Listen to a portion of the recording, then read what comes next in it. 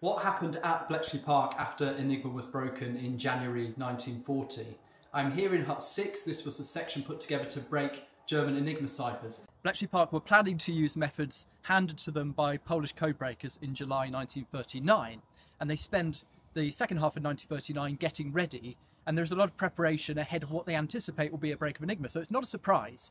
And in particular, Gordon Welshman, who comes into the organisation at the start of the war and starts to familiarise himself with Enigma traffic and what messages actually look like and how they might be broken, he starts to plan, and he puts together a section which will become known as Hut 6 when it moves into this building to break the ciphers. Unfortunately, when Bletchley Park have finished their preparations, they're not able to break messages, and there is a period of uncertainty where they're not sure why this is. And there are worries that the Germans have changed their systems at the start of the war, and the Polish techniques aren't going to work. The problem was a miscommunication about some elements of the design of the Enigma machine. And when Alan Turing goes over to Paris in January 1940 to meet the Polish Codebreakers who are now working there, he discovers this problem and he communicates it back to Bletchley Park. And they're able to break Enigma for the first time in this country on the 22nd of January 1940.